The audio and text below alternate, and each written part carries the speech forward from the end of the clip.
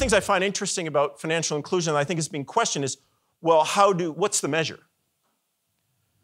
And this is the classic banked versus unbanked.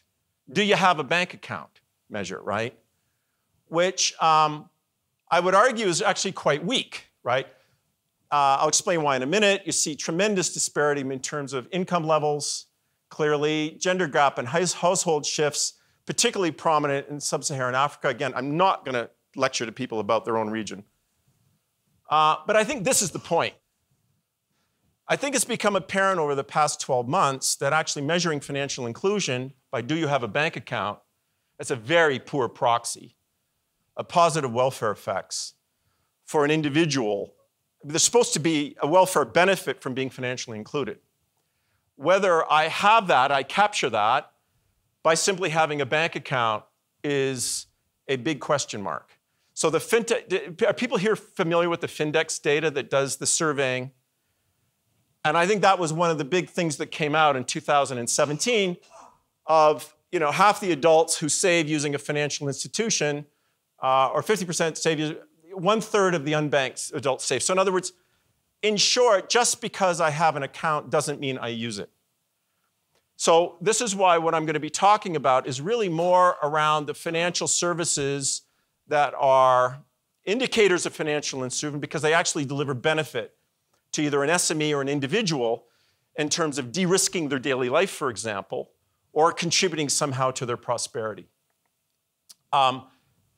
People sort of know this stuff, I think, but it's a simple model in context to really talk about, well, where is the impact happening, right?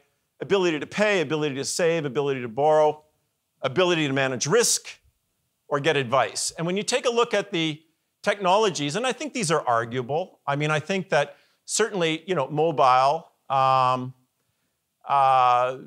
crypto, data cloud, AI, ML, looking at the weighting of the high and low impact across this, I think the bottom line here is around speed, cost, transparency, access, and security that is really driving what I would suggest is the unbundling of financial services.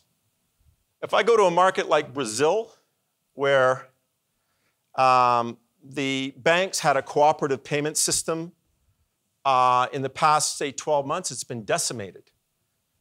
And it's largely been decimated through Mercado Libre. I don't know if anyone knows that e-commerce player in Latin America.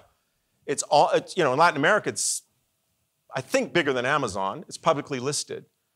But essentially, off of the back of essentially e-commerce, sort of Alibaba-like activity with small merchants, they have broken into and severely disrupted the payment system using some of these technologies. So what you're seeing is that unbundling is being driven by pockets in the value chain where the value created historically in certain positions in that value chain don't deliver the value that they used to deliver, right? And very open to competition from third parties. And you result, I think, in a transformation that's going on that I think is really interesting, which is essentially moving from what is a completely kind of vertical world where financial services was a vertical like manufacturing or anything else to a transition through the internet where it became, the technology became foundational to the point where with platform business models, this is exactly what happened in Brazil, essentially it becomes an enabler. It's horizontal. So I don't know how familiar people are with the Chinese market and Alipay and those platforms, but people don't use financial services on those platforms because they want to use financial services. They use it because they want to pay their dentist. They use it because it's just convenience in how they go about their daily life. It's disappeared as a vertical. And I think that's the important shift that's happening, is that financial services is just supporting other verticals, which these porous boundaries around these verticals are essentially dissipating.